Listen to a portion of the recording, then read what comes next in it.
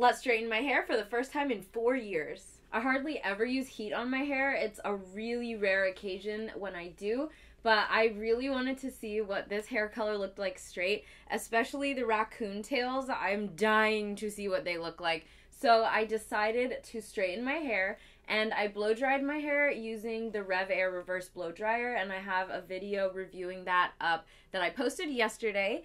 But this is what my hair is looking like to start with. And even though I used a heat protectant on my hair when I blow dried it, I'm going to spray this all over the rest of my hair right before putting the flat iron on, because honestly, I don't know the protocol of how long this lasts on your hair because I blow dried it yesterday. But the first Google search I found said to do a light mist after blow drying before straightening. So that's what I'm gonna do. I'm gonna roughly section off the top and then clip it out of the way. And I'm just trying to make sure I protect my hair as much as possible, so I'm just gonna get this nice and damp. I feel like this is kind of ruining the blow dry right now, like it's reverting my hair back to curly because it's getting wet, but I'm gonna do it anyways because I just don't want any heat damage. Yeah, this is definitely getting curly again. I used a little bit less on this side, so I think I just used too much over here. I'm also using the Color Wow Dream Coat, and I've seen this everywhere on curly girlies, and I really hope it works for me. It says shampoo, condition, towel, dry, divide into sections, spray each section liberally, comb through, blow dry each section using tension, dryer heat required to activate this product. So I'm hoping that the straightener heat will activate the product. Let me know if you guys know in the comments, but if the dryer can do it, I'm pretty sure the straightener can. So while I'm spraying the bottom sections, I'm just gonna add a few sprays of this as well. Then I'm going to use my Pro's hairbrush and just gently brush that through and try to make sure that the sprays got everywhere. I'm also just using my hands to kind of spread out both of the sprays evenly. Take down the top, heat protectant, Dream Coat, brushing. And now I'm going to take the back sections out again and tie up the top so I can start from the bottom up. I think it's just easier to work that way, and then your top sections lay flatter in the end.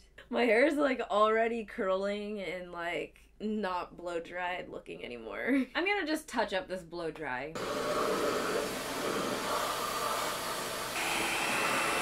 One thing I really wanted to avoid was putting the flat iron on wet hair because it would start sizzling and steaming, so I wanted to make sure that I don't do that. I'm going to start with this bottom section because I'm working my way from the bottom to the top.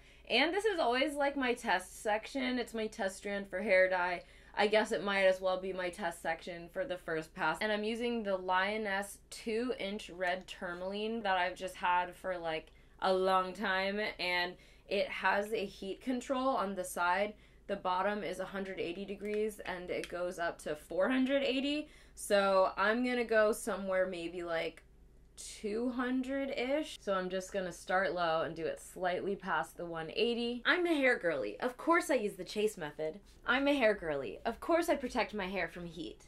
I'm a hair girly. Of course I have 3 straightening irons, but mostly wear my hair curly. Anyways, I'm using the chase method, so get a fine tooth comb and make sure that you comb this section out from the bottom to the top. So you get a tiny section at a time, and that's the key to only doing one pass on your hair. Then you use the comb and you stick it at the top to keep everything detangled, and then you go in with your straightening iron. And I like to not pull too much because I don't want to pull my scalp and then get burnt. And then you just slowly chase the comb. That's why it's called the chase method. And everything stays detangled, and it should end up super straight, but let's see. That's so straight. That's crazy. Now I only have like 50 more of these to do. I'm gonna grab another section that's next to it, comb it, chase it. Now it's done. And evaluate. I don't think this looks as straight and as flat as the first one, so maybe I went slower on this section. But maybe I should also turn the heat up just a tiny bit, maybe to like 250. And I'm really staying low with that temperature because I want to find the lowest temperature that gives me the best result and then just never go over that. Okay, let's do this again. And I am clamping kind of hard because you do want some sort of tension, and I'm not going to pull on my hair, so clamping it hard will hopefully help. And there we go. Beautiful. So far the key is to take tiny sections and make sure that you comb it out very well. then use the chase method on about 250 degrees and just go really slowly while clamping super hard on the section to make it as flat as possible so you don't have to do another pass, and it should turn out pretty straight. The back is completely done now, so it's time to move on to the top sections. There are 2 tips that I noticed work really well. Right now I'm kind of pulling with this hand while flattening with the other hand so the hair is as straight as possible. And once I've gone through this full section, what I like to do is as soon as it's let down, I pull it straight down and comb through it. So when it's cooling, it will cool in a very straight and stretched out texture. And the reason I thought of this is because I've been seeing a lot of people do curls and blowouts, and after they do the curl, they roll it back up and pin it until it cools.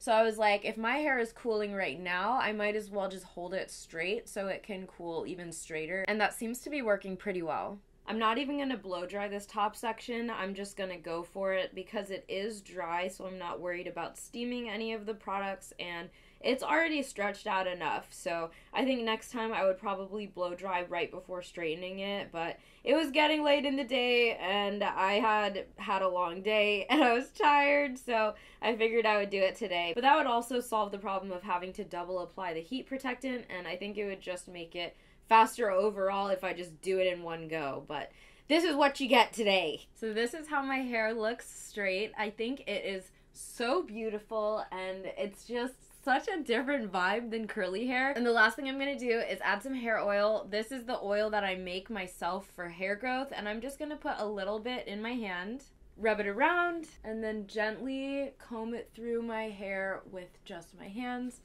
and then smooth some on the top, brush it through.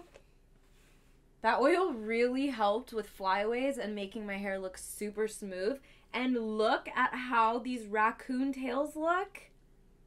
They are so cute. I am so glad that I did the experiment to try them on curly hair, but on straight hair, oh, it is giving. I knew it was going to give what it was supposed to have gave, but it did, and it looks amazing. I feel like everyone had very pin straight hair back in Disney Channel's prime, and I used to straighten my hair for school, especially like middle school, early high school, and I never really got it such a beautiful straight. So I definitely impressed my young self with getting it this straight and this smooth. And as you can tell, I have layers, and I have a tutorial on how I cut my hair, but I am so excited to use these layers and do a little bit of a blowout in my next video. I have this heated round brush, the one that's like everywhere on TikTok, and I got it so I can like blow out my hair and do like face framing layers and just all sorts of layers going on. So I'm so excited to see what these layers are going to look like once I give myself a blowout. Let me know what you think about the raccoon tail straight versus curly versus braided. You can see I have videos for all of those on my pages. And don't forget to follow if you want to see what this looks like blown out.